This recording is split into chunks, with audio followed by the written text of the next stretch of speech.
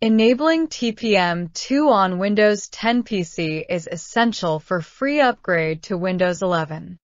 To activate TPM on a Dell computer in BIOS, restart your computer. Press F2 key on keyboard when the Dell logo appears. Attempt unsuccessful.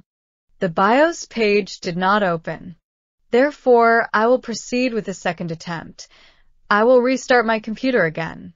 This time I press the F2 just before the Dell logo shows up. This time BIOS opened. At the top, the model's name of your Dell PC is mentioned. Please note that the next steps work same for models like Latitude, Optiplex, Precision, Vostro, and XPS. The next steps for Dell computer models of Alienware, Inspiron are mentioned on this Dell support page. Check the link in description. So, on this BIOS screen, select the Security section to expand its options. Select TPM 2.0 Security. Select the checkbox of TPM on. Select OK to apply changes. Click the Exit button. Success.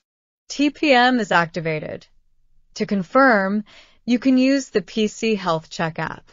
It shows that TPM is enabled and my PC is ready for upgrade to Windows 11. After a few hours, my PC notified me that Windows 11 is ready to download and install. I hope you found this tutorial helpful. If you did, please like the video and subscribe to the Dozro channel.